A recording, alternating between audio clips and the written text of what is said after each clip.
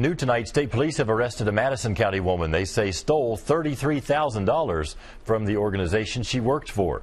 They say 56-year-old Laura Noble used to be the treasurer of the Richmond Kiwanis Club. Police say she stole the money over a 5-year period. Now the club's president says procedures have been put in place that will ensure something like this will never happen again. And although they are starting over financially, the Kiwanis Club says the service to the public will not be affected by this. We have provided all the service,